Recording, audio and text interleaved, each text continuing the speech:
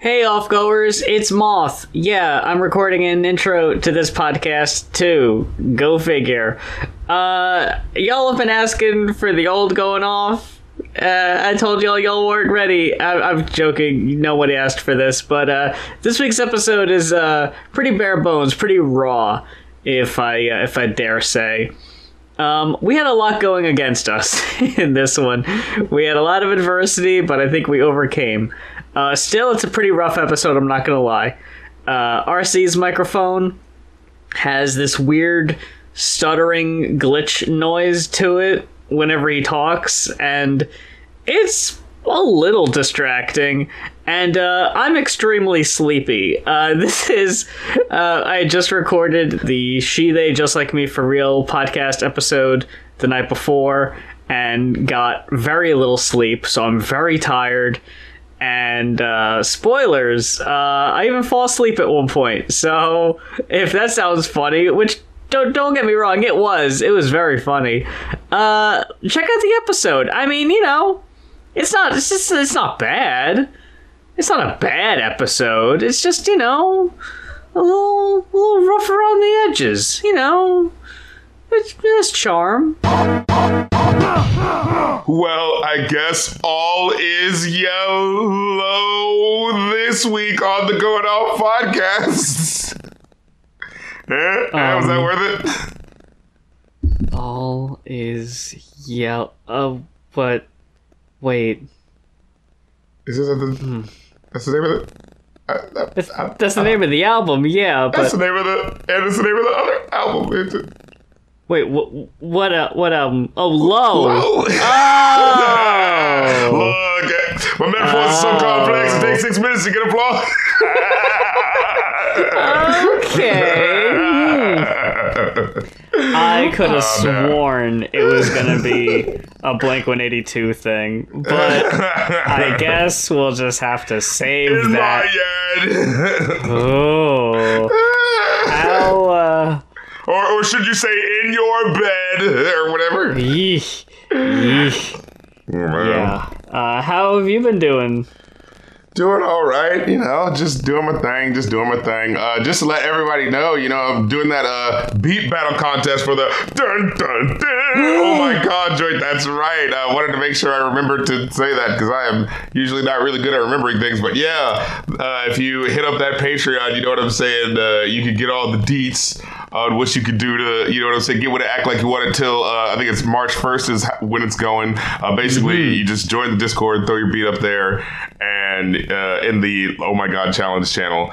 And then, if I like your beat, you know what I'm saying? You get the $100 and you get to work on a beat with me and the thing. You know what I'm saying? People who actually... The coveted thing. Exactly. People who actually have ears for, sound engineering and can, help me out with that shit. You know what I'm saying? Hell yeah. Look, I'm not afraid to be an honest, humble man. You know what I'm saying? But you know what I'm saying? I got some folks that I'm working with. You know what I'm saying? We working on some new joints and just dropped the royal jelly for y'all. You know what I'm saying? And there's more of that to come. You know what I'm saying? We really mixing it up, making these concoctions in the lab. But when you figure out when you mix the music theory with the cool styling shit, you know what I'm saying? Some cool shit comes out of it. So we try to mix and match out here. You know what I'm saying? So yeah, we got some shit bubbling underneath. Don't even worry about it. Hey, RC, did you happen to watch any of Music's Biggest Night, the Grammys? I absolutely did not. That's fine. Look, I didn't either. Okay. I don't know. I didn't watch the show. Fucking Taylor swept because of course she did. Yeah. I'm trying to find the rap category because that's relevant to us, right? Yeah, your boy won for best album, Killer Mike. Yeah, your boy, and then got carted away by the federales right after it's on some bullshit. You didn't hear about that? Oh no! It's like some sort of local, sort of you didn't pay your fines or something like that, and they're like, oh, we got you now. Isn't that embarrassing? But it's like, man, you're just making rap look cool. What are you doing? It's about time. Yeah, he won for best rap for performance too. Yeah. And then melodic rap performance is Lil Durk and J. Cole. Oh, okay. Wait. Yeah, for the All My Life. That one. Yep, that's the one. And then it was the same. Best rap song was the same one, that the Killer Mike thing. Yeah. Oh yeah, and then they said like it wasn't televised this year, and it was like, I believe that. What's going on? Like, did we not? Was there not? I could have swore I watched a VH1 I Love Hip Hop something that talked about how Fresh Prince, his award didn't get aired the first year. Like, are we still on this in 2024? Like, what's going on? I'm honestly surprised the Grammys is even like I know people watch at this point, but like, I don't know. Who watches these? Like, who honestly, like... The common clay of the land. Like, I honestly see that at this point, just do the performances. No one cares about the awards. You can still give those out as the Academy. People will, the people nominated are going to care. But I don't think the people watching care. It's tradition at this point. It's tradition. Like, you go to your family's house, you're chilling. Oh, the little older tube TV is on, and hey, they're watching the live shows that still come on. You know what I'm saying? Like, that's what this is, Someone pointed out that, and again, I guess this just speaks to how antiquated the Grammys are, how people just don't give a shit. Fucking Taylor Swift straight up was on stage and announced, like, hey, I'm releasing a new album. Here's the release date. Here is the name of the album. And the audience was just like, woo! Was this, like, a thing to make up for, like, oh, we don't let her get enough, like, time? She was like, no, I gotta specifically promote my album if I'm coming to this bitch. Like, let me gas up my plane to go a 30-minute plane drive, Is she the most popular musician in the world? Arguably. Probably. Which is wild, by the way. Like, I feel like that just kind of... She rolled into that one, It's like, look, you know what I'm saying? She was the queen of the white chicks for the 2010s decade, and then it's like, oh shit, she conquered country. Wait, she already had that huge demographic, and then she got the pop. Oh, I guess you win the game. Damn, I feel like... I feel like she was on the rise for so many years, and so many people just had the opportunity to sweep in and be like, no, it's mine. And everybody was just like bumping into each other, trying to catch that ball. Like, I think it was Todd's worst of the year video where he was like, for years, it was a neck-and-neck race between Drake and Taylor Swift as to who was going to be, like, the biggest artist in the world. And I'm sitting there like, Drake was really considered for a minute there? Like, what? Like, just from, like, a person who doesn't really give a fuck about Drake anyway. But it's like really? He was that big? But you know what? This is the modern version of what we would have been dealing with in the 90s, right? Really? Celine Dion's that huge? Really? Word? I mean, okay. Like, but she seemed to be more everywhere. True. At the time, I guess. But, like, with Drake, what was I going to say? Hold on, I had a. Oh, do you remember the argument people were trying to make there for a minute that is Drake bigger now than Michael Jackson was at his peak? And it's like, are you fucking high? Can we not do this? What are you talking? Like, the things that Michael Jackson had to do to get to his heights and stay at his heights is like, it's nothing now. Like, imagine if Michael Jackson, all he had to do was just drop a single, you know what I mean? And it's like, I didn't even drop the music video yet. You know what I mean? Like, dropping the video back then was like, it clearly meant more, you know what I mean? With less, Like, yeah. Mm-hmm. It's just proportionality for stuff like that, Yeah, I mean, like, especially in a time where, like, streaming is the thing, like, you just kind of look at things differently, I guess. It's like I guess it feels weird to be like, man, you had to go down to your local record shop, throw down $10.99 or whatever it was. You know, the price steadily creeping up higher, and it's just like, oh yeah, word. Although, you know, when you look back at the shit, wasn't it before Nielsen SoundScan? They was kind of a little not really direct with what they was reporting. They were like, yeah, you can kind of fudge those numbers. Yeah. So honestly, it's really not until maybe the 90s where we actually get an accurate reading of like what's popular. Because I remember like hip hop and country blew everything out of the water apparently, and then it became this whole thing of like, well, I guess we're catering to this shit now. Now, as far as the albums we're talking about this week, RC. There was something I wanted to. TikTok. That's right. I don't really have anything about that. RC, I gotta be honest with you. This fucking week has drained so much out of me. I'm running on fumes. But I swear to the offgoers that I will give them all the energy I have left. Oh, that's right. We got to give them these news stories. What was this about? TikTok pulling all their... UMG pulled all of their music off of TikTok. Am I wrong? Yes, all the music that UMG distributes. That's right. Johnny Maestro's hit coming soon. We about to flood the airways or digital waves. And so, like, a lot of really, really popular sounds just fucking disappeared. And now, like, if I remember correctly, I think there was a time period where a lot of TikTok was, like, low effort or, like, low quality covers of songs for sounds. So it's like, I don't see why we couldn't just go back to that. Yeah. I mean, if that's the whole point. But it is giving smaller independent artists a chance to get their sounds used. So, I mean, you know, I could see it working. Like, at first I was like, oh man, this could potentially fucking kill TikTok. But, you know, I don't think it's going to.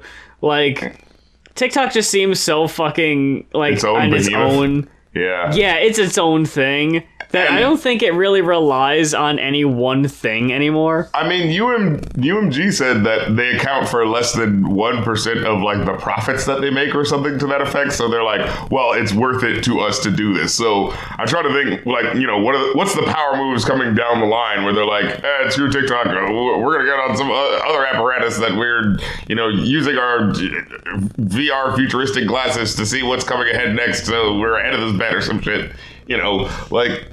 Because they're doing something. There's some sort of long game. Because it's not like they just did it like, oh shit, we got to do this or else we'll go. Like, because they said it accounts for less than 1% of their profit. So that means that like, oh, it's not worth it to them, you know? Yeah, I guess so. And the only other thing that I was going to talk about, and I guess I could kind of weasel it into what I was dealing with this past week. You know, with Nicki Minaj and the Pink Friday and Pink everything. Wait, did something drop? No, if y'all weren't aware, I dealt with Pink Eye for the last week, so... Oh, no! I listened to the album so much, I contracted pink eye, so thanks a lot, Nicki. Wait. My fucking medical bill is in the mail. Because you listened to Pink Friday too? What happened? That's exactly it, dude. I listened to everybody too much. I was just about to say you was jamming out. I was getting crunk like it was 2005, RC. I was shooting everybody. It was just too much. Everybody. Oh my god. And now I'm sitting over here fucking feeling guilty for myself, even praising that goddamn album, seeing the fucking fool that Nicki has made of herself. What in the world? We gotta talk just a quick second about that, I guess. I just can't, like, Nicki can't help herself. She just can't. Constantly putting her fucking foot in her mouth. Constantly trying to pick a fucking battle, and I just don't see the point. It's like, you're not beating the allegations of cavorting with pedos, Nicki. Like, you didn't say anything, and you can't act like we didn't hear you not say anything. It's like, every fucking time this happens, it's like, in this case, it's like, I know people are saying this about it. It's like, hey, you know, Megan's really tall, though. Yeah? She's got big feet. Okay? Did you know? What? Oh my god. we gotta talk about what's happening today on this album. But what Oh, yeah. the fucking Eminem Benzino, I'm sorry. I care more about Eminem's music than the average person, and I could not give a shit about the Benzino diss. Look, oh my good lord. Okay, can we stop it? That's a good transition.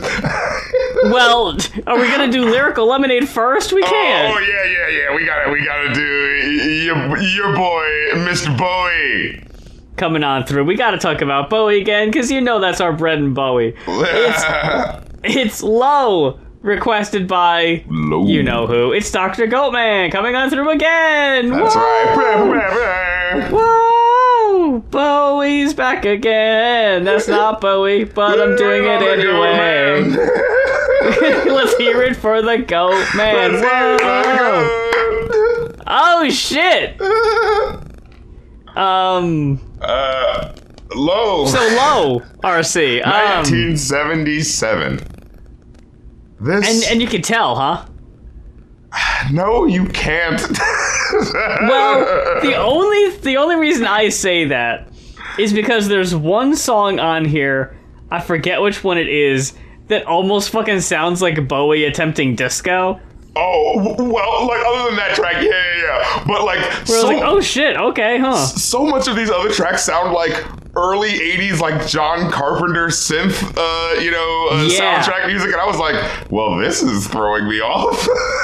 It said Bowie'd been listening to Tangerine Dream, and yeah, that's just like atmospheric Moog synth wave. Is Bowie doing ambient? Like, is this what's happening? This is the beginning of the Berlin trilogy, RC. What's going on?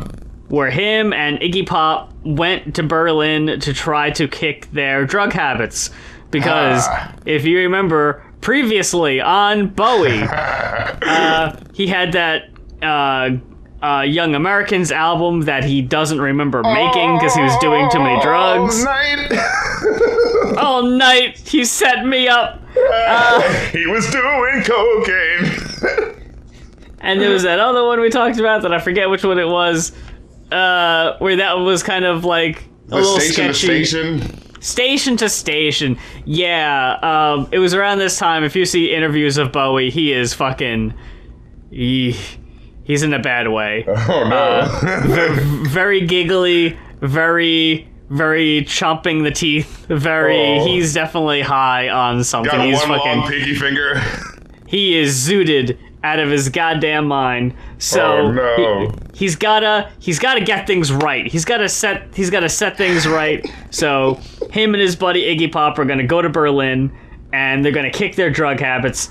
And in the meantime, make some really weird shit. You know what's funny? Because I read that story in one of the songs, and it was just like, wow, I feel like that half explains some of these tracks that totally do just sound like the backing beats for normal pop songs, but like, Mr. Bowie couldn't compose himself enough to sing the vocals, maybe. You know what I mean? Because I was like, some of these, I was like, this just sounds like a normal song. Where is Bowie? Where's Bowie? Where's Bowie? I will say, it is very strange that, the intro... Yeah. What's going on? I was like, okay, no, this sounds like a song, though. And here's the problem. Because there's no words on it. Because there's no words to this song, it has a repeating... refrain riff that you hear over and over and over again. And if it was a song that had lyrics, you probably wouldn't notice how repetitive it is. Right. But because it's an instrumental, it just sounds like a backing track. Yeah. And it's like, what's going on? And it sets a bad tone because a lot of the first half of this album feel like half-baked songs that either don't get started or like Breaking Glass. It's so if it feels like it ends before it even gets started. It's just like, oh, okay, I guess we're moving on to the next thing. Don't look at the carpet. I drew something open on it. It's like, see? Okay. This sounds like freaking Stewie. Look, I'm writing profanity on the wall. Poppycock. Now, I will say, I think the first 2 songs on the album are the weakest on the whole lot, because I think from there, it's sky's the limit, honestly. With the production on here, with Bowie at the helm, with even the instrumental cuts. Okay. I think they're all great. So, getting to What in the World. Yes. What in the world, indeed. Because I want to like this song more, but that jarring, it's so present in the beat where I'm just like, okay, I get it. Video games are a thing. Look, my first fucking note, absolutely love the arcade Pac-Man sounding bloops throughout the song. I knew it. Like, that shit is my shit. I fucking love that. It's just so, like, it just feels like, could this stop for just a couple of seconds? Like, no. He's still high. He hasn't gotten out of his system yet. Give him a minute. What in the world can I do? I'm in the mood for your love. I'm in the mood for your love. And in the background, you hear the really coked up boy go, I'm in the mood for your love. Because he's hyper-focusing, on, like, a single-celled organism, Or he's trying to get to the fucking Donkey Kong kill stage. You don't know. Oh, man, but I did like that, the way his voice, like, that always hits for me. The way his timbre sounds when it blends together with the higher manic and the lower sort of chilled out vocals, Mm-hmm. Yeah, that always kicks for me. And the way it just spills over each other vocally, that's just like ooh, okay, we're back in it, Yeah, this one was an incredibly catchy song. I really dug it. And same goes for Sound and Vision. This is the one where we were like, okay, all right, we're back in it. I'm bopping down the street, you know what I'm saying? We're having a good time. Don't you wonder sometimes about Sound and Vision? I'm like, not really. I mean, honestly, like, not even really the way he, like, words it. Like what he's saying in the song is just, like, specifically about a blue curtain. And I'm like, we're just focusing on blue. And I'm like, what? Does Sound and Vision not encompass a little bit more than that? I was just trying to figure out, like, what is happening? Because I was like, is it like, appreciate the world around you? And it's like, and the only color you're bringing up is blue? What is this? Blue dabba dee? Like, what's happening?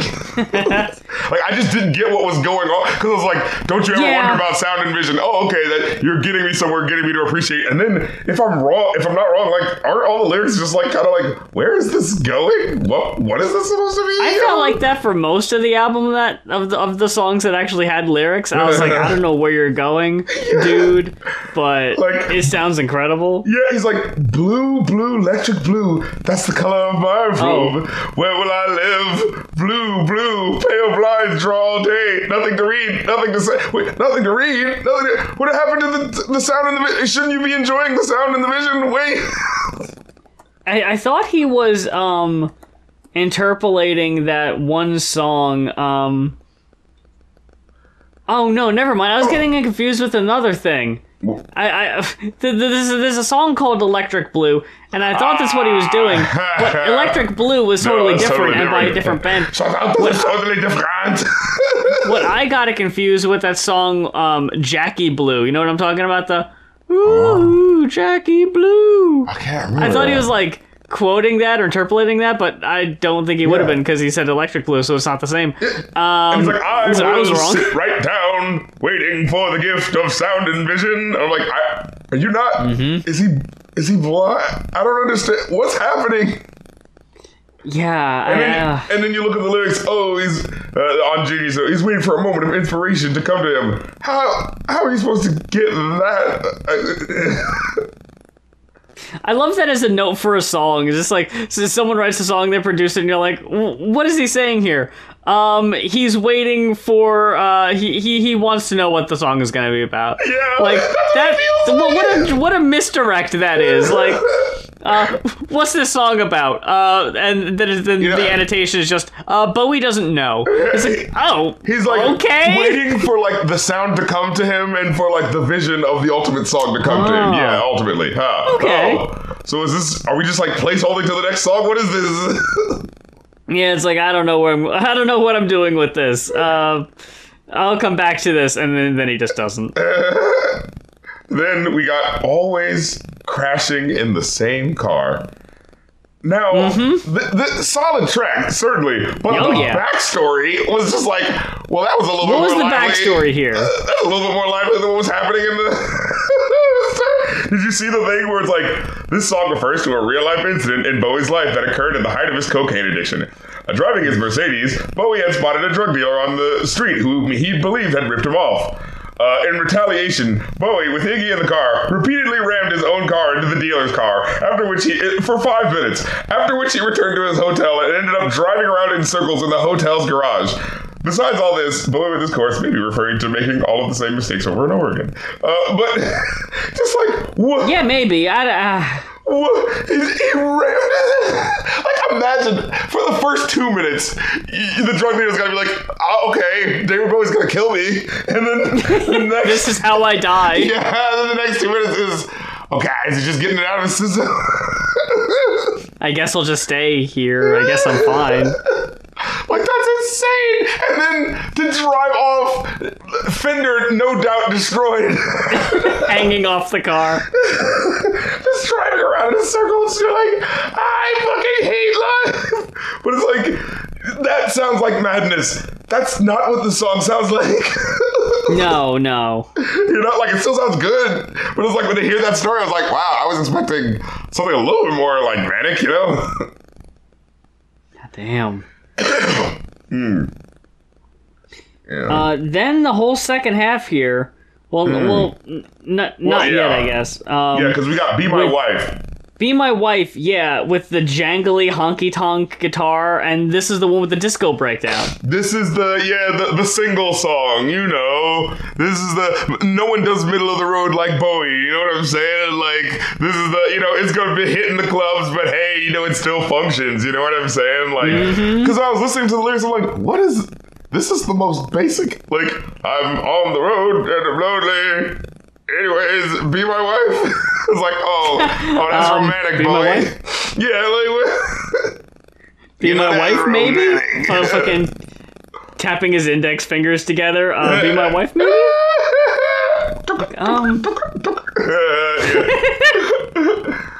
Oh, man. Then we get a new career in a new town. Again, another song that totally sounds like it needs to be a song, but yeah, I don't mind because the way that harmonica just glides on top of the beat, look, it's enough. That was enough for me, honestly. Over the bloopy, weird digital synths, I was like, okay, all right, you know what? Yeah, keep rocking. Hell yeah. Again, not much to say, but it's good. I mean. Then moving right along, I guess, to Warsawa. Warsawa, yeah. Because it's talking about Warsaw, and they just put an A on it for some reason. I don't know. I don't know the rationale for that. Okay, and this is the point where I was like, was David Bowie originally gonna score some horror movie that had a quirky edge to it or something? Like, what's going on here? Well, see, something I was gonna talk about, which I didn't realize, I don't think I realized until we talked about Low here, was that he had this movie that came out, the Man Who Fell to Earth, that was just the sci-fi thing. And I don't know if any of these songs are on the soundtrack or not, but what I was gonna talk about was that both album covers to Station to Station and Low are just still frames from the movie. Wait. And it's that's what we're doing now? What? That's how we're making album covers? They look great. They look like really good album covers, but then you find out, oh, it's just a still from the movie. What? Can you do that?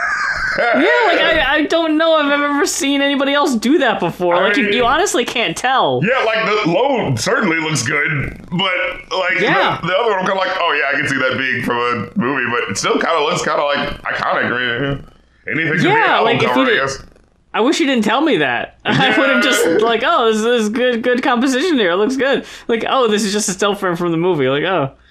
I remember trying to watch the movie back in the day too and not liking it. I might like it more now. But I think I was just kind of bored. What was it about? What pulled you out? He's an alien, and he falls to Earth, and it's basically just looking at how life in the city on Earth, like, basically kills this alien. Like, how, like, an alien life form just, like, isn't equipped to deal with Earth. Like, Earth is just too much. Like, the drugs, the life is too much. But my music made a movie like this sound like it was going to be much cooler.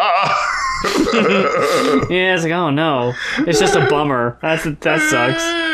But, so, yeah, I wrote that down. I was like, is this 80s movie synth way before 80s movie synth music? Like, what's going on? Right. Like, how is this motherfucker still ahead? Like, yeah. Well, I will say, at least at this time, him being inspired by Tangerine Dream, it does for one show that he is not innovating here. Seeing Bowie be the inspired is actually very interesting to me. It reminds me a bit of, and you can kind of see this being a theme, like a theme with Bowie.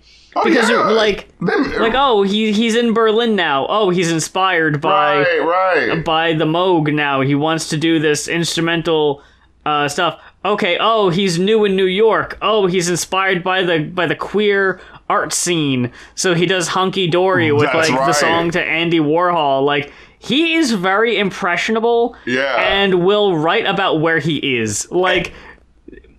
David, depending on where he is, dictates how the album is gonna sound. Yeah, with David Byrne as well. It's like that he brings that, white boy funk to it, where it's like, it's just that little jagged edge in it in a way where it's like bending shit in a cool way. Now, he's not really doing that here. Like, the one song I feel like we get the most of that is...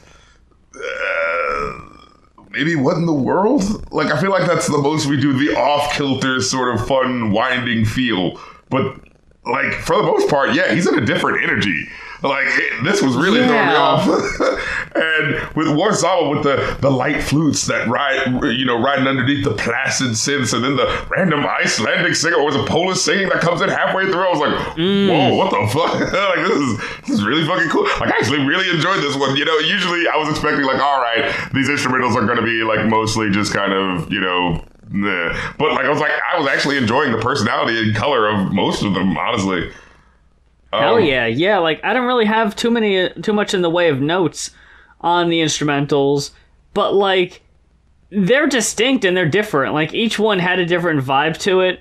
Like, a quote from the Genius annotation on Warsaw, the track's bleak, oppressive mood, he explained, was his attempt to capture the feeling he got from the city itself. The wordless vocal refrain was based upon a recording of a Balkan boys choir he had recently obtained. Like, because you click on it and I was like, is this translate to anything? And I was like, we got nothing. This is just based on something he'd heard. And I was like, it just thought it sounded fucking fresh. Art Decade, for me, the star of Art Decade was this weird digital gurgling that was happening in the background. Like, it just sounded like a weird, like a cauldron was just boiling over. This one. How did you do that? This one was the one I liked the least, though. This one felt too much like a quirky late 80s, early 90s movie synth, like a Drop Dead Fred movie or something like that. I was like, you know what I mean? With the bubbling. Yeah, I remember feeling that and being like, what is happening? Yeah, like I felt like I needed a visual accompaniment. Like, what are you scoring here? I need to see what's supposed to be happening here, because you're definitely painting a picture, but I don't know what it is. I feel like I'm watching something with Tim Burton, black and white, jagged squares. You know what I mean? Like, something's going on there. Weeping Wall had that xylophone. Yeah. And the striking synths that were kind of unassuming on their own. Like, it was kind of like a very innocent sound. But then there was just this loud squealing or weeping synth that was just in the background. Wait, was that it sounded like a really distorted as fuck guitar that whoa! Yeah, I was like, what is that? Yeah. And then Bowie starts wailing over it too. I was like, oh my god. I was like, what is holy this? Shit. What is this? I wrote this sounded like the late 70s Thriller. Like, all right, we moved back to the 70s a little bit, but And then just to end it with Subterraneans, which just has such a chill vibe. Oof. But then RC, we almost went a whole album without it, but here comes the saxophone solo. Just right where it needs to be. The way it just... The way it just glides in there like... The fucking Tim Curry Home Alone 2 smile that just slowly came on my face. I'm just like, oh shit, it's here. It's back. Guess who's back? Yeah. Oh shit. Guess who's back? Talking about Benzino again. Who fucking cares? Right. Oh my god. We'll get that in a second. But overall, what would you rate this album? I gave it a 4. I give it a 4 as well. Like, you know, there was a part of me that was going like, instrumentals, come on, nothing's that. But then when I had that second listen, I was like, no, man, there's real character going on in these tracks. Like, I feel it, you know? So, for sure. Yeah. I gotta give it up to it. Like, it goes in such a different direction. You know, I'm so used to Bowie being, you know, pop music and you know, to some capacity, it being like, hey, we're dealing in some pop shit, you know what I mean? But this was just so different. Yeah. I was like, oh, we're in a different energy. No longer David Bowie, the rock star, David Bowie, the artiste. The artiste, yes, exactly. The auteur. And from there, we made a startling discovery last time at the end of the show. We were going through the queue of upcoming album requests, and there's no rap on it. There's like no fucking rap albums in it. We exhausted all of them. Come on, you gotta send us more. Goinoff.com. I mean, Goinoff.com. Secure it now. Kofi.com/Goinoff, motherfuckers. You got to get those requests in. The queue is lower than it's been in a long time. So definitely take them, and you know we're gonna have a little bit of incentive because your boy does want to talk about that hippity hoppity. You know, that's my genre. You feel me? As I look at it, we've got Benny the Butcher. We got one. And Limp Bizkit. We got 2. That's it. And Salt and Pepper. We want to get Salt and Pepper from 97. Okay, we got 3. That's not bad. But the thing is, they're like kind of a little bit lower in the queue, so we're like, okay, we got to throw it to the new shit. Maybe we'll supplement it a little bit. We haven't talked about a new album in a while. Give me some new shit. Give me some new shit. And we were looking at the albums that were coming out, and RC said, Muse, I got some fresh lemonade, freshly squeezed. I poured it in a cup, can't get enough. And I was like, what the hell are you talking about? And he said, it's Lyrical Lemonade. All is yellow. That's right. And I said, what? I still don't know what that is. And I was still confused for quite a while until I found out, because I just don't have my finger on the pulse, RC, of hip-hop pop culture as it is in this current day, that apparently Lyrical Lemonade is like the fucking tastemakers, the name so to speak. Yeah, that's right. And they were on there, like, as you predicted, they were on their DJ Khaled shit of, that's right. Let's just pull all the names out of our Rolodex, all the popular people we know. Now, wasn't this person just like a blogger or something to that effect? Like, they just like posted. It was like a YouTube channel that debuted music videos. Like, I watched, I learned this, like, I watched Needle Drop's video on the album, because, again, I was very surprised he even reviewed it, because I was like, I don't know what this is, so I didn't expect him to. But then he started talking about it, and he was like, oh yeah, like, the Jack Harlow What's Poppin' video debuted on Lyrical Lemonade. And it was like, oh shit, okay, so yeah, they basically are just like, they're the ones who are bringing us tomorrow's stars today. I mean, and yeah, in a way. And it's interesting that this album, the choice was, let's not display too many of our up-and-coming people. Let's show off a couple, maybe, but mainly, yeah, let's just flex our muscle. I was about to say, show how many huge names we know. Yeah, I was like, the guys with less than 500K on that channel, yeah, they're not getting as much shine as you know what I'm saying? We got to get a little Dirk and Chief Keef back up for this piece. You know what I'm saying? Yeah. Dude, I gotta tell you, this album's a fucking mess. It's so weird because God damn. Like, I enjoy the adventurousness of the production in a way that are like, oh, we're going for like acoustic. We're trying to really lean into the like emo, you know, but like the emo rock sound with the hip hop on top of it. You know what I'm saying? We're really trying to lean into the emo SoundCloud, you know? And I'm like, I like some of it, some of the times, but other of the times it feels like, yeah, this feels like the new, fluffier, certainly, like nicer sounding version, but the new version of Middle of the Road in a way on some of these tracks, you know what I mean? Where it's just like, this is just kind of like, I guess it's nice that it's different and slightly more layered, you know? Like I said, the production is nice, but then the rappers are just kind of like meandering around. It's like, I feel like they're, you know, I'm looking at this heavenly site and the rappers are like got these fake, you remember when Insane Clown Posse did that, this is deep cut, did that promo for one of their albums and they're like floating around with the fake wings around the songs and they're just like, I don't really know what I wanted to say, so I'm just kind of saying something. Like, that is... Oh, no, I can't say I've seen that.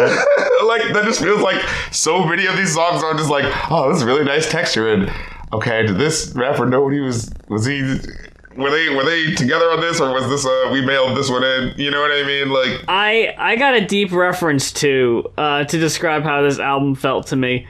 In the early 90s, it's a wrestling reference. In the early 90s, WCW put together this thing called the Battle Bowl, where it was a tag team tournament. And their twist on this was we got like lottery tumblers with all like the names. We got the heel locker room and we got the face locker room. And what we're going to do is we're going to make tag teams on the fly of a heel and a face together. And we're going to see if they can coexist and they could work as a team and beat the other team. And sometimes it was people that were feuding at that time, and then other times it was just random people. That's what a lot of these songs felt like, as just like, why are these people here together? What's their connection? Yeah, what is Sheck West, Ski Mask, the Slump God, and JID have in common? Well, someone thought they needed to be on a track together for track one of this album. Like, now, you know? I will say that made sense a little bit for me, just because Slee Mask and Jid, haven't they like worked together a good bit in the past? Like, haven't we talked about them? I can't remember. I feel like they collaborate a bit. I don't know about Sheck West, though. Yeah, that's what just throws me off. Going from Sheck West to Ski Mask, and I was like, okay. And then like to Jid, I was like, but Jid is, like, I feel like this is not the same energy, you know? Like, yeah. It was the funniest thing to me was it was Sheck West singing "Fly Away, Fly Away," bitch! And in the background, so bitch, bitch, and it's like, why are you yelling? Yeah. What's happening? We're really putting that, fly away, bitch, glittery guitar away. With the rap. This is how it sounds. This is what we do. I was just like, all right, I guess I didn't expect cohesive a cohesive album, I can't talk. I didn't expect any I didn't expect consistency on this album or cohesiveness. I just saw a bunch of names and figured, okay, this is just gonna be fucking a buffet of all these popular names. Was Sheck West a name that blew up on Lyrical? Because that's feeling like something. Because it's throwing me off. I was like, why is Sheck West? Like, I haven't heard that name in a while. Like, why is he on this track? I can't say I even know who that is. He's the one who did, I got hoes calling your phone. Oh, okay. Yeah, I'm trying to remember. Was he on? I can't see anything that specifically. This gotta be. That feels like one of those names. But yeah, going back to it, where the hell is that album? But like, and that's the thing. Like, it's not even what. Oh boy, Ski Mask is that bad. Like, I like most of his verse actually. But when it gets to the end, where he rhymes like essentially saw it with blow it with purpose with saw it, that was kind of like okay, you know. I figure you were here for the for like the nerdy references. His Oh, you sure. a clone, you a meeseek, you a house N-word, I'm a roadrunner, meet. Yeah. Think I work at Best Buy with the squad, how I get geeked, fell out the boat, how a motherfucking knee-deep. I was like, okay, this rules, I'm here for this. Yeah. So it wasn't too bad. It just like ended a little like weak. And then Jid's verse felt like it should have been more. Am I wrong? Like, I don't know. I still thought it was a pretty solid verse, but I don't think it compared. Yeah, like to anything else I remember hearing from. Like, I guess there's just a certain point sometimes where you'll just like repeat phrases and it just feels like am I supposed to be impressed? But like, I don't give a fuck about school. I'm at school. I don't give a fuck about dough. I got dough. We got our bros. It was just like, oh, okay. Yeah. Like, to do so many repeated words, like, you got flows and mowing, it was just like, okay, but there's no, like, usually the reason why that's clever is because you're changing the phrase, the word slightly to, like, flowing, glowing, flow, or, like, a word that's very similar to flow, you know what I mean? Like, yeah, it just felt like, there was nothing, okay, that was just that word, all right, but yeah, I don't know, it was just like a okay opening, salvo.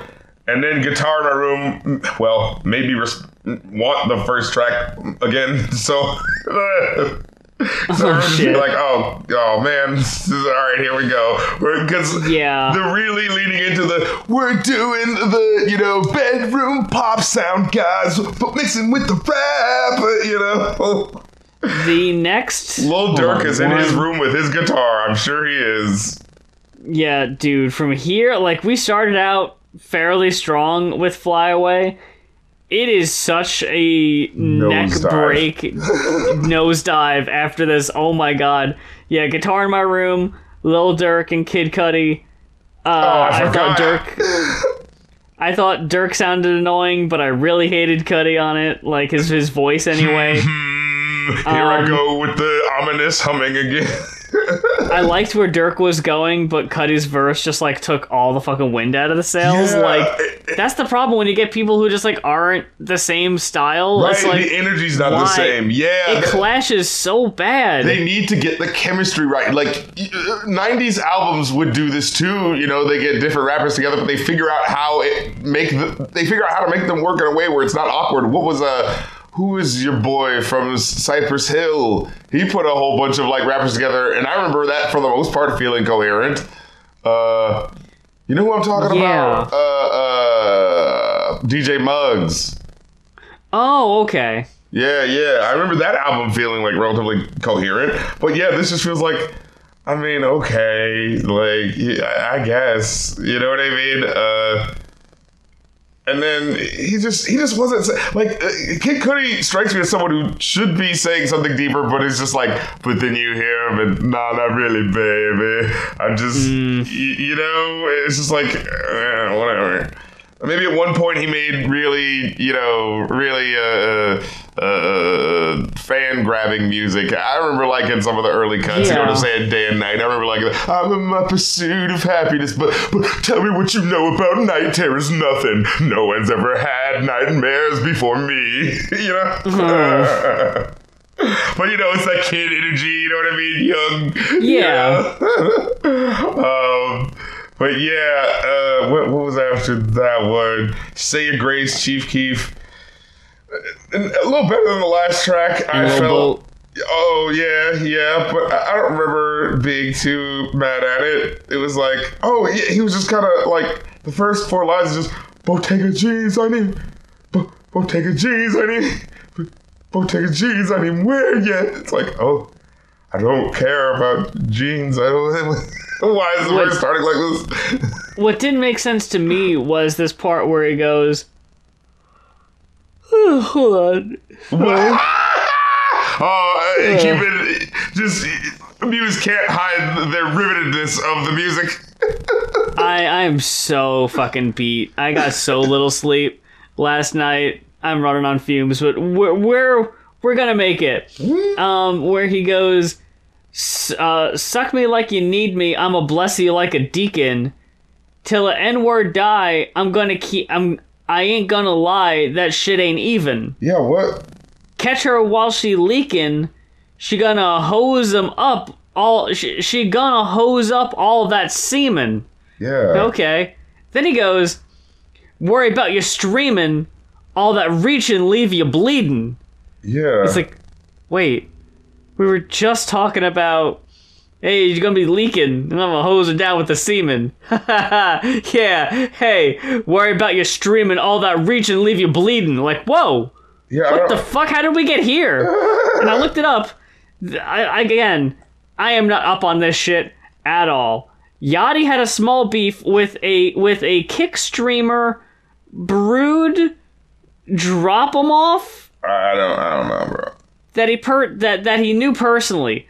Bruce started, quote, reaching and accusing his streamer friends of all sorts of things and talking behind their back. Later on Yachty's podcast, I didn't even know he had a podcast, he and Kai Cenat talked about Bruce and how he's hot-headed, and Yachty said that he still loves Bruce.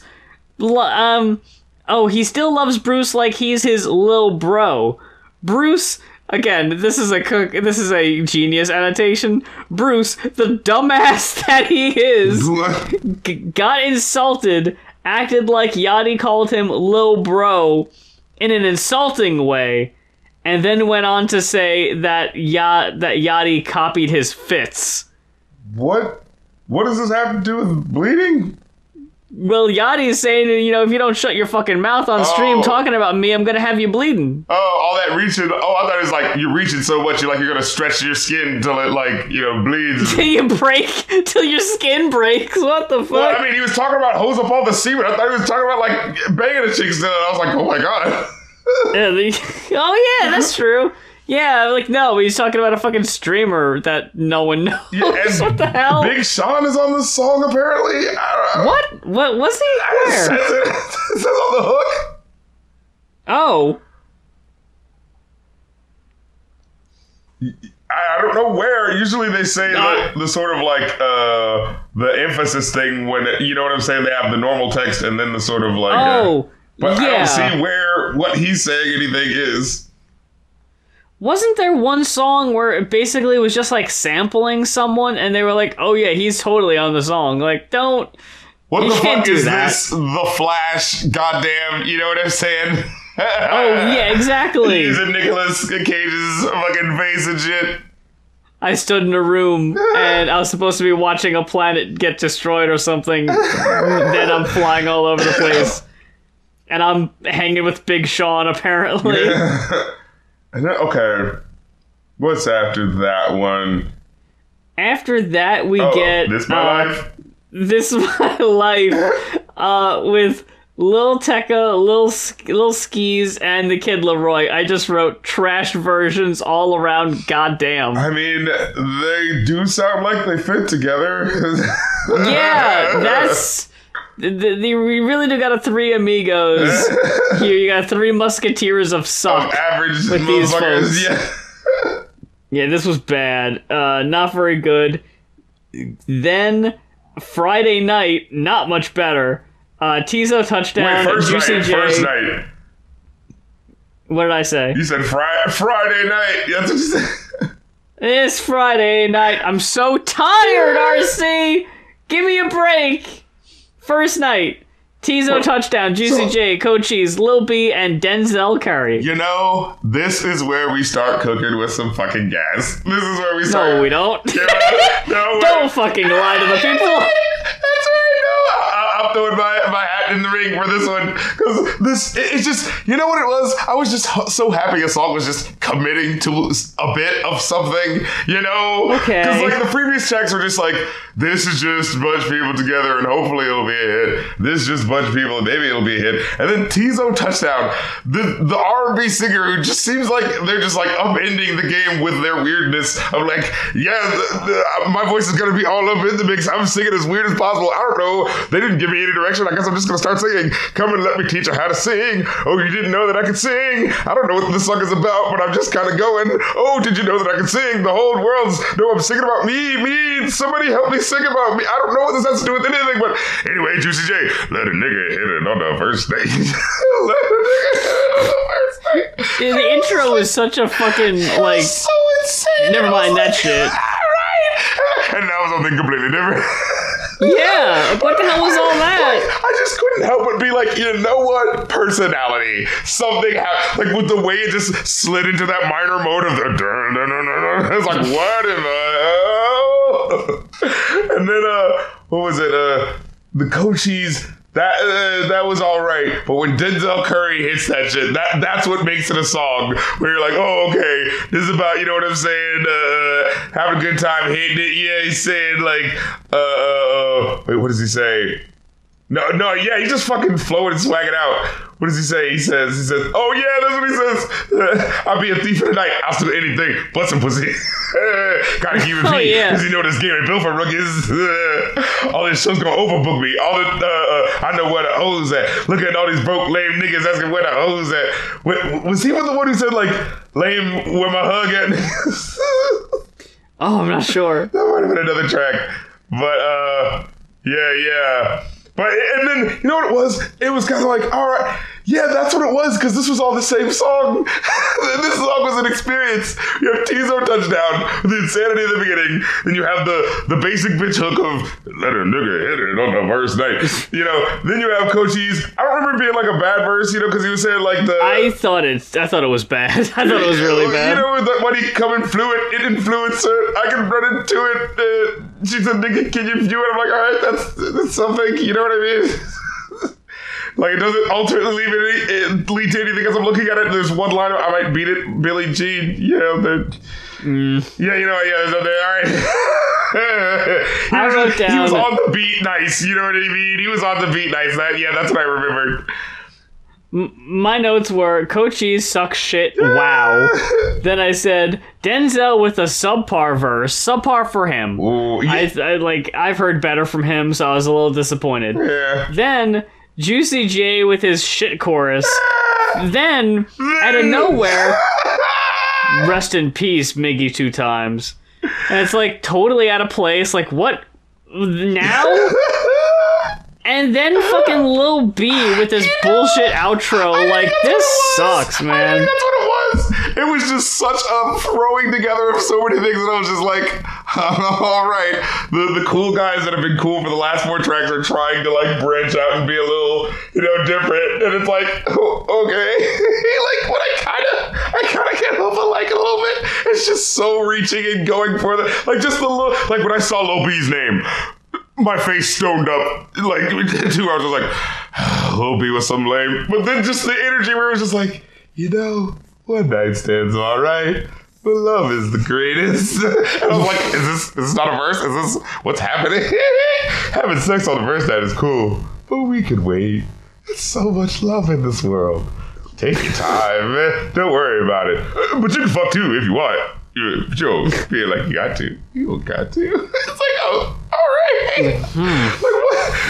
Okay. Just the hook. Let a nigga hit it on the first night, immediately followed by, I mean, you don't have to, though. Don't let that guy pressure you.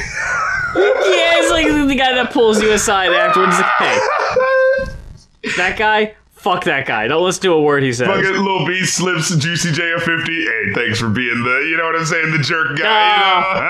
You know? Yeah. Oh, man. But yeah, that was one of those so dumb it wrapped back around to being like, okay.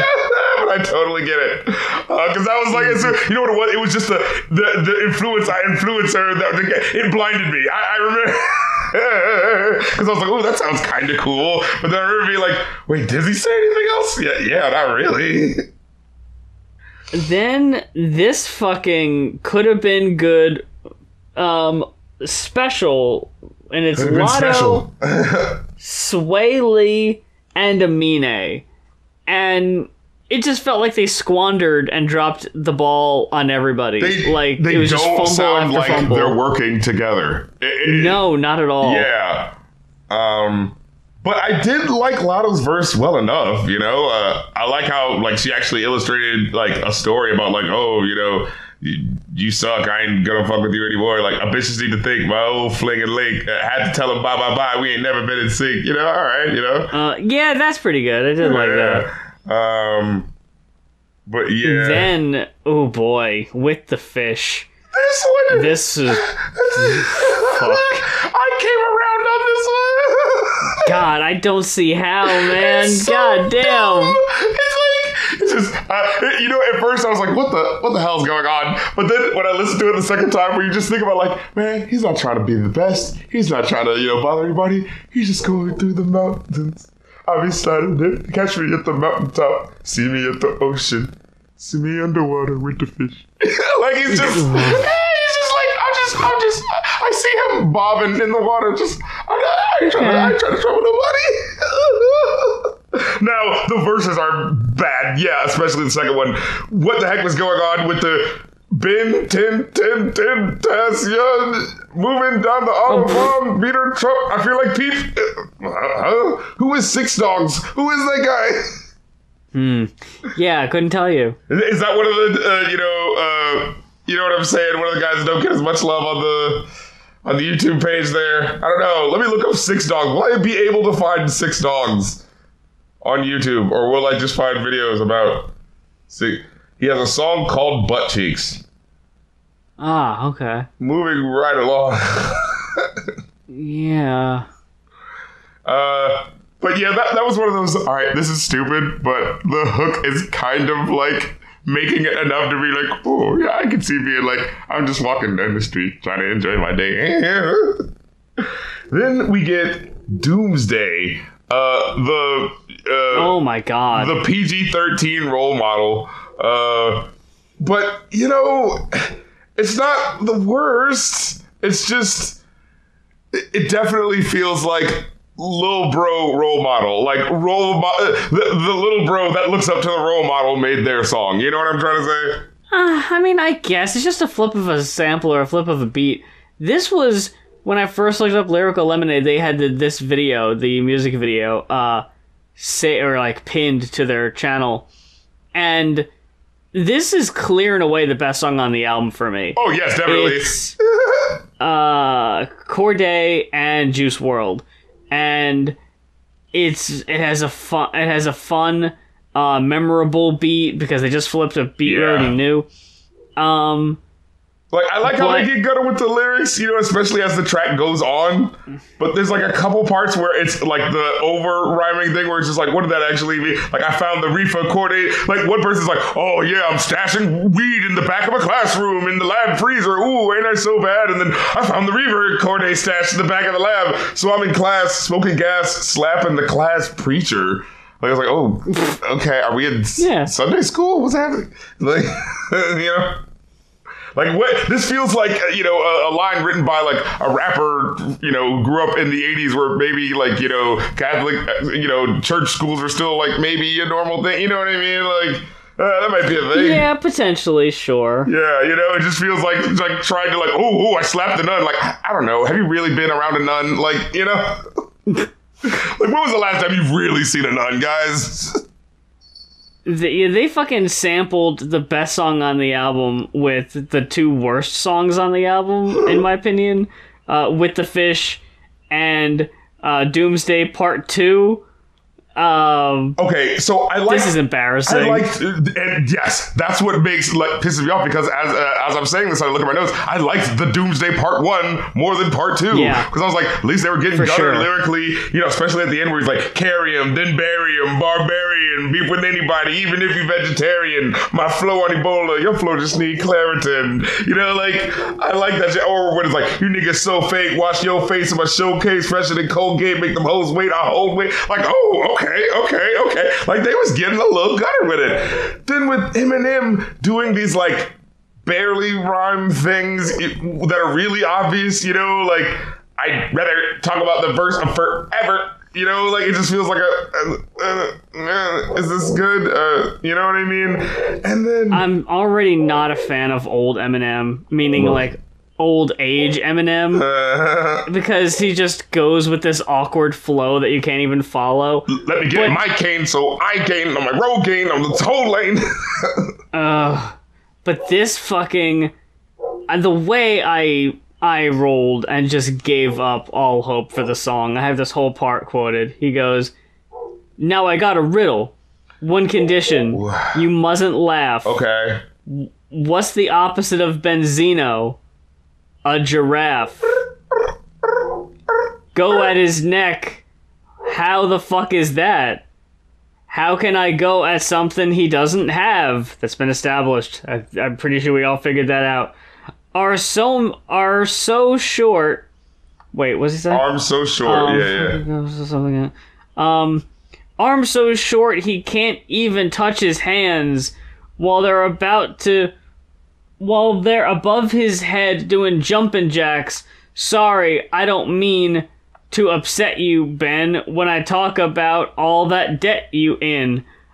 I can't believe we're still talking about Benzino. Halfway through his verse, I'm like, I can't believe he's still talking about Benzino. It's like, yeah, I don't... It's so fucking embarrassing at this point. Please get a different topic. Fuck. Stop talking about these irrelevant ass motherfuckers. You are making them more relevant by talking them. Like I said, I am the Eminem fan, and I don't give a damn. When I saw that video on Twitter, you know when Twitter tries to make things go viral, with the fucking, you want to get angry about this? Look, Eminem's got beef with Benzino. Do you care about that? And I'm like, no, I don't care. Like when I heard that punchline, I got a riddle. What condition you mustn't laugh?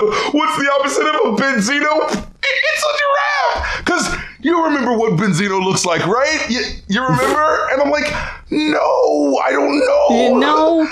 The only reason I had any idea was because when we talked about the D12 album, I looked up a video that was like recommended on Genius. That was like, oh, it was an interview with Benzino talking about whether or not the source was like intentionally giving Eminem bad reviews or whatever because they didn't like him or something.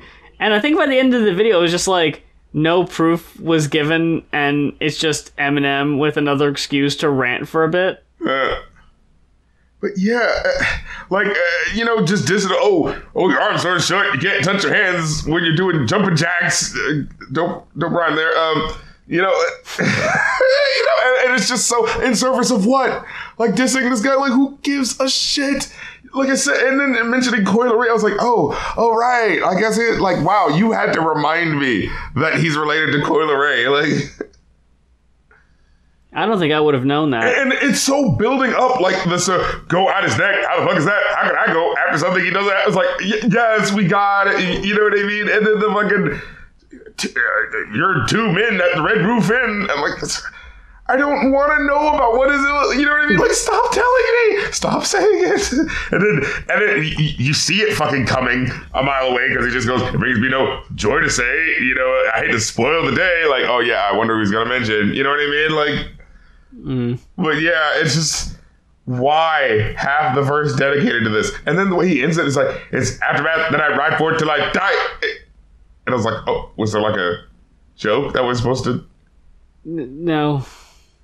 Okay. Well, anyway. That was it.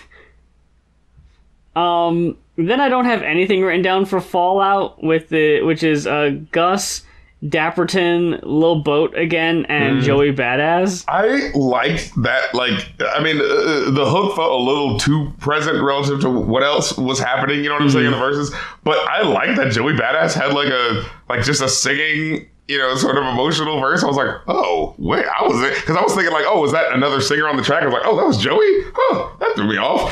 And so I really liked that bit. But then when he came back at the end, I was like, why did we need that part? Like, it just felt like a tacked on, wait, I gotta show him I can rap though. And I was like, all right, I didn't need that.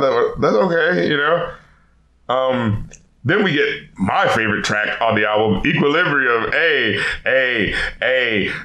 Mike and Mary, master bitch, I'm fancier than Squilly. Fucking body shop, he ain't even done his equilibrium. I'm just chilling with my billies, waiting till the billies come. Like, look, he is the low-key motherfucker that I just fucking dig right now. Your boy, Baby Tron. That's my guy. That's my man, 100 Gram. How are you feeling, Muse? Yeah. No love. Wait, what happened? Oh, could you not hear me? No. What'd you say? Were we both talking and then we couldn't hear each other? Can I be honest with you? Yeah. I fell asleep. I caught you. Yeah, word. How'd I do? What? What? Dock this muse a day's pay for napping on the job. Look, RC, I'm trying. I really am. Muse is not here for this album.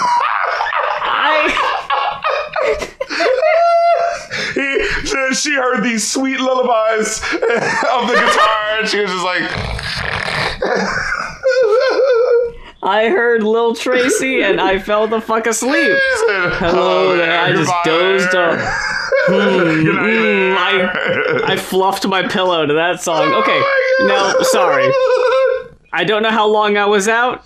What were you asking me? Look, Equilibrium, that was my favorite track from the album. Just because... I think it's okay. Yeah. It's definitely not my favorite. Baby Tron, he's just flowing, just that opening line. Just like, my Camiri master bitch, I'm fancier than Squilliam. Fuck a body shot, we aiming at his Equilibrium. Like... Okay, no, here's the thing. I liked that line. Mm-hmm. Why they repeated it again later, I was like, I don't know if it's that good. Yeah, that we heard it twice. Yeah. No, that's probably a solid second favorite. Well, actually? Huh?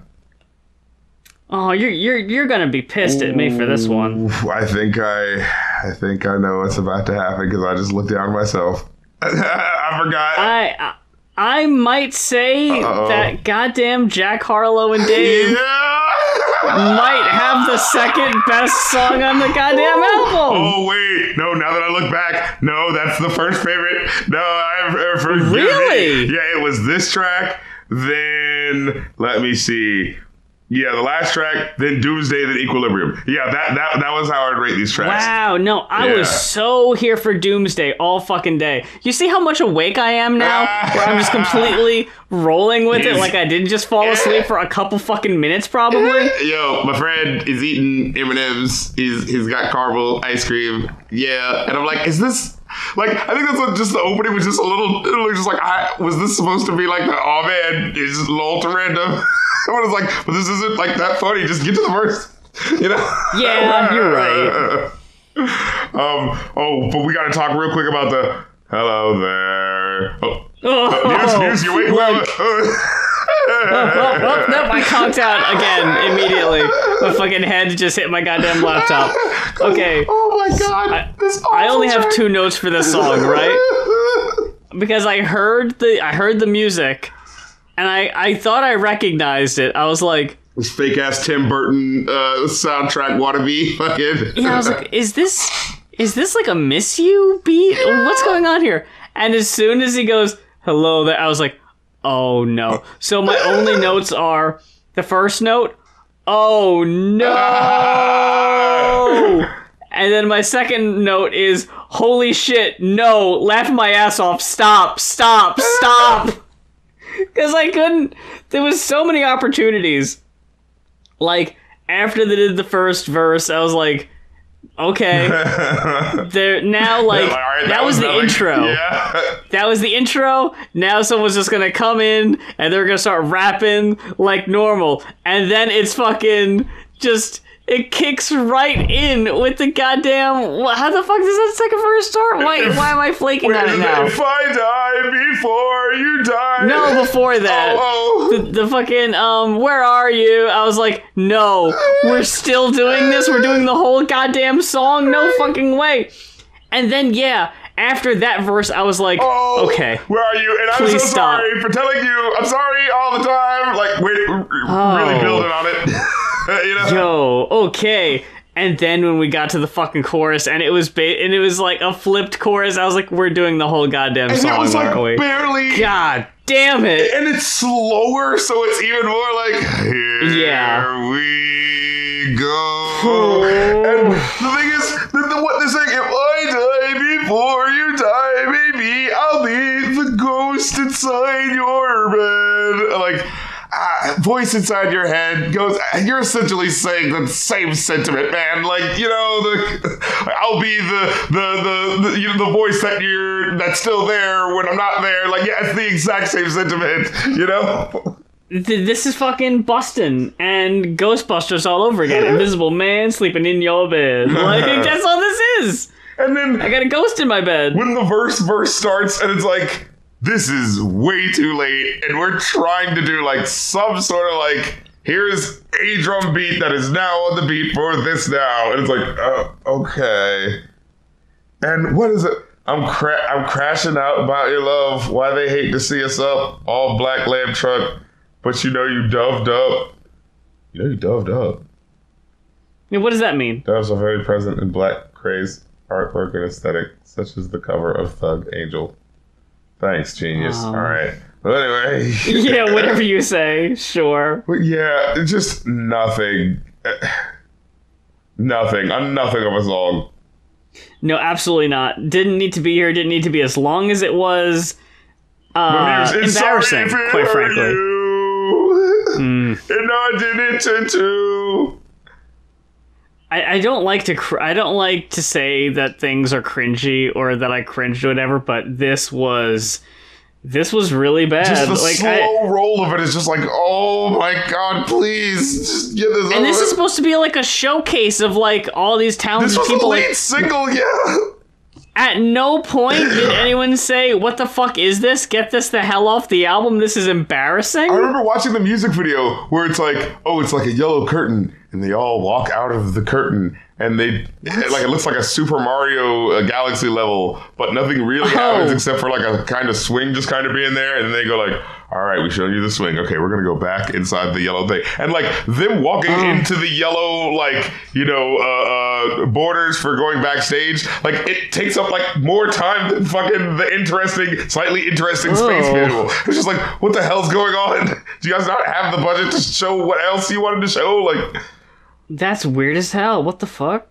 Yeah, I think maybe at one point there's a bed, but it was just like, it just so doesn't do it. It just so never starts, and then it's already over before it feels like it's getting started. And then, Then Hummingbird, which my only note is, damn, they really hit us with the best song on the album, and then just said fuck them after that. Like they got what they need. They got what they came for. In my opinion, like Doomsday, and then after that, aside from Equilibrium, they were just like, nah, they're good. We already got their money. Fuck them. Yeah. Why would we put any effort into this shit anymore? Because this song, I got no notes for it. It was just like, all right. I like the comfy vibes of the beat. You know what I'm saying? I like that. But other than that, it was just like, yeah, this, you know, even though there haven't been that many R&B songs, I feel like I've already heard this before. You know, like, yeah. Right, yeah. And yeah, with Tizo's touchdown at the end, what does he say? The early bird gets the worm. I eat both. I don't know what that means. What? You eat birds and worms? Yeah, he eats worms. I guess he's so early.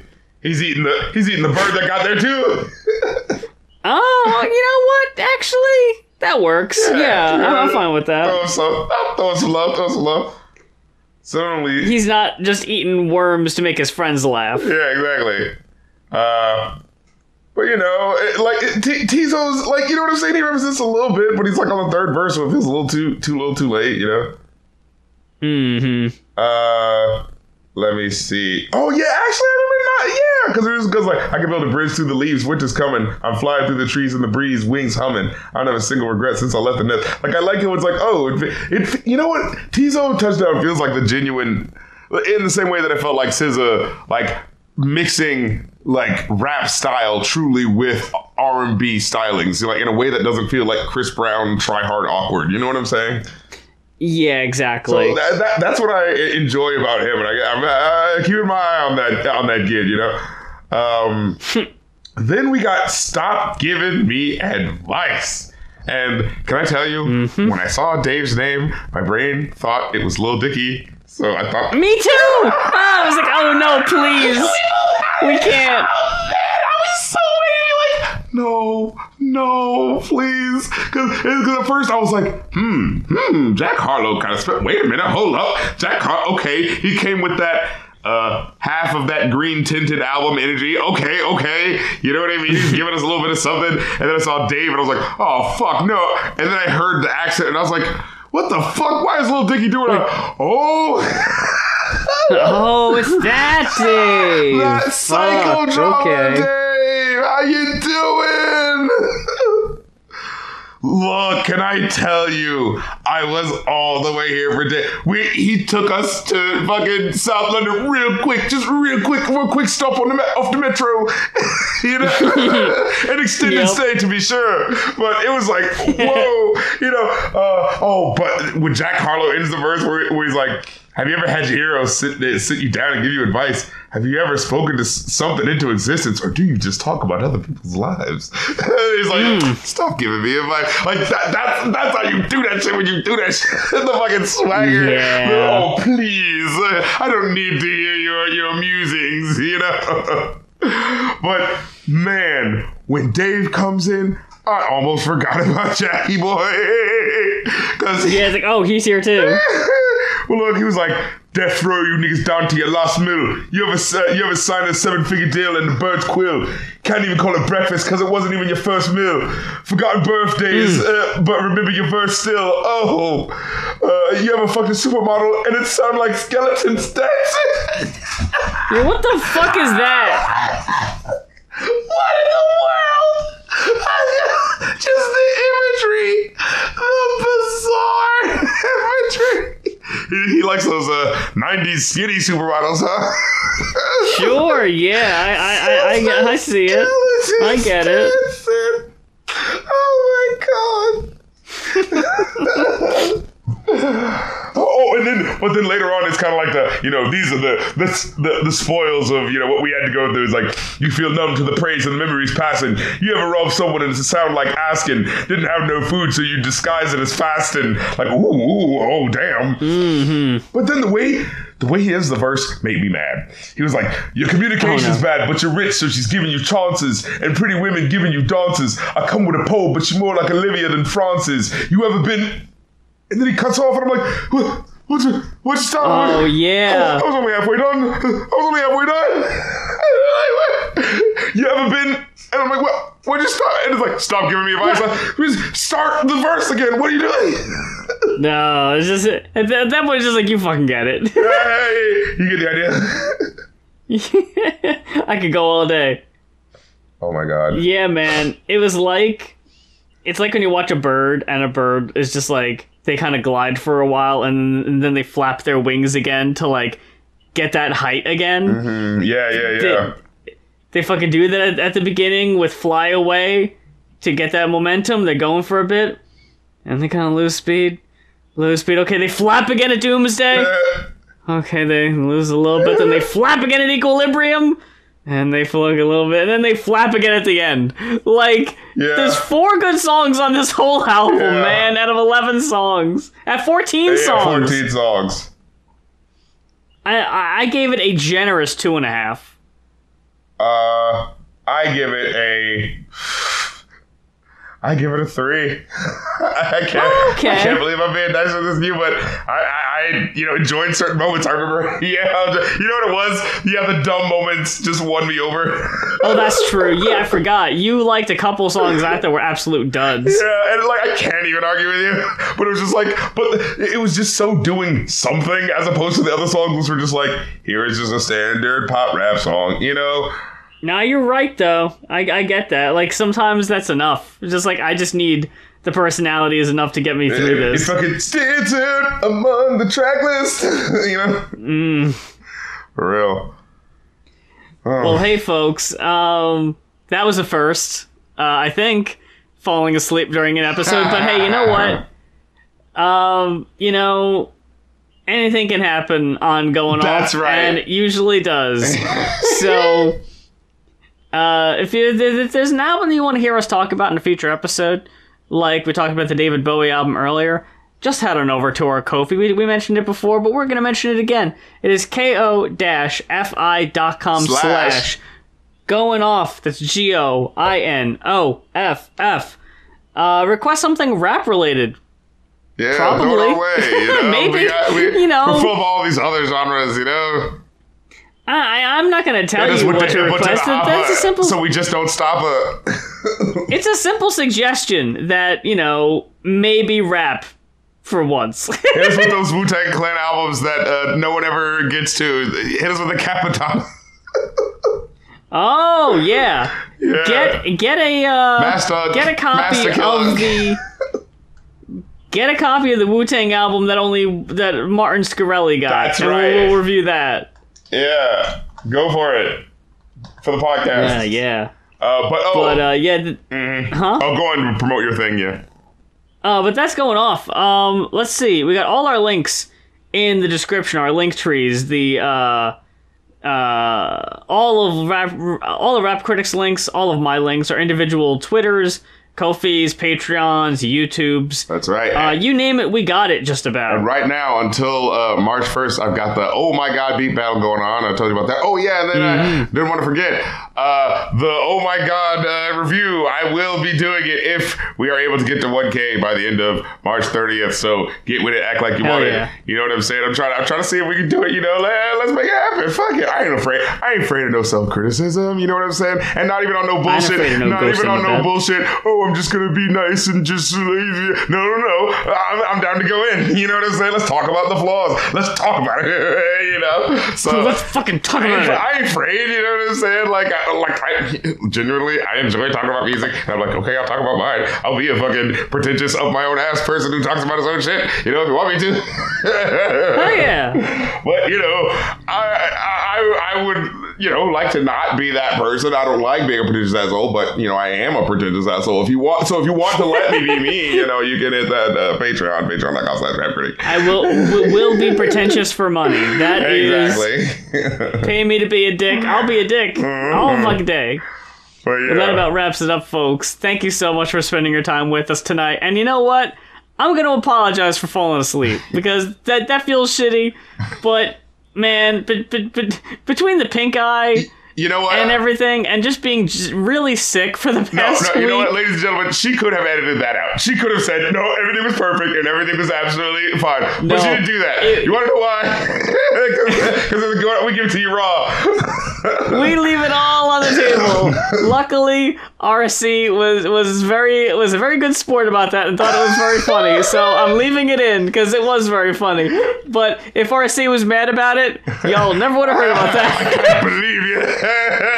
All the hours I put in slaving over a hot computer. Make sure if RC would have sidebarred me and fucking, real talked fucking come to Jesus moment, I would have just been like, dude, I'm sorry. Oh, I would have started crying. It's like, I'm sorry, dude. I'm so tired, man. Life is hard.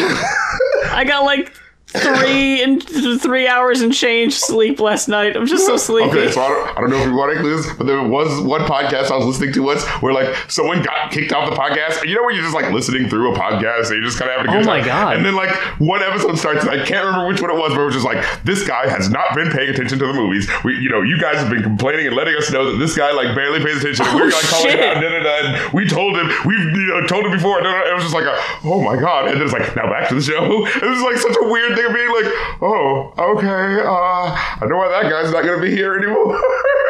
And look, you could have done that to me very early on in the show, and I just wouldn't listen to albums all the way through. You could just been okay, Muse, this is stupid. Get out of here.